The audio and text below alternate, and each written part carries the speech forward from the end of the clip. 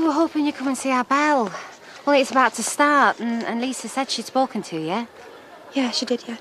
And? It's just... I get the distinct impression that I'm persona non... what's it? No, for not towing the family line. And to be honest, I wasn't all that happy about the way I was treated. Oh, I know. Got out of hand and things were said that shouldn't have been. Yeah, they were. Dad really misses you. Was he? Of course he does. We all do.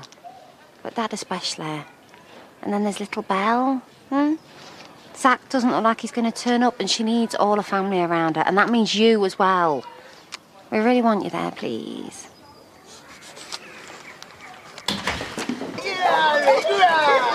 You sit there!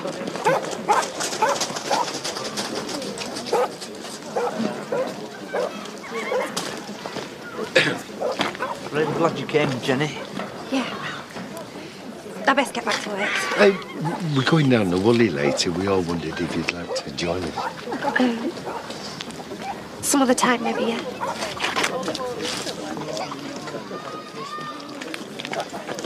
Oh, I'm sorry. You've never said one word to me about your love life. I take it you've had plenty of totty. Oh, you know. No, I don't know. That's just it. I mean, you could have been married 3 times and I'd still have no idea. Oh, I wish. Not that I'd be married 3 times. I'd have to start very young and get divorced dead quick. No, but I've never even been close to getting married. You will do one day. Oh, I'm not so sure. I mean, I've had boyfriends. I've even had, you know, not... But nothing just seems to last. Do you believe in that Mr. Right stuff? No, you don't, do you? But you're not like me. I mean, we're sisters, but you're gorgeous and confident and you don't take any rubbish from anyone. Yeah, maybe I'm better at pretending than you are. I once went out with a bloke who bred gerbils.